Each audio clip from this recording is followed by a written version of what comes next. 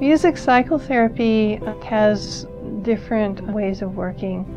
It's much more in a therapeutic. We're working with music as a primary tool to affect change. Music psychotherapy addresses psychotherapy-related issues such as anxiety, depression, trauma, self-expression. Some people come to music psychotherapy after having done intensive verbal psychotherapy, and they're looking for something different. Their need comes from deep within.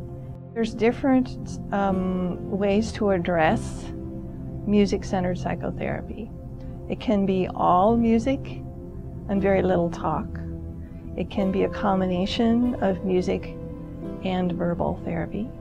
The kinds of things you might see in a typical session might be writing songs about the client's experience, talking about songs that they particularly touch their heart.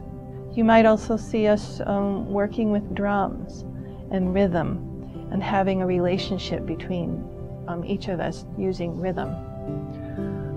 You might also see us doing meditation or mindfulness while music is being used in the background or music is being made in the moment. You don't have to have any musical experience to do it. There is a realm where music touches the heart and the soul and the spirit and the brain in ways that no other thing can. When you're in the room with someone who's dying, or you're in the room with someone who can't speak,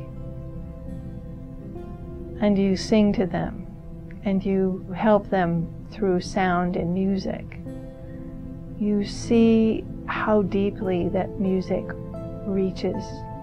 And it's not through words, it's through sound and music and rhythm. Sometimes there are no words to reach, and music can be a way through which they will find their way through the darkness.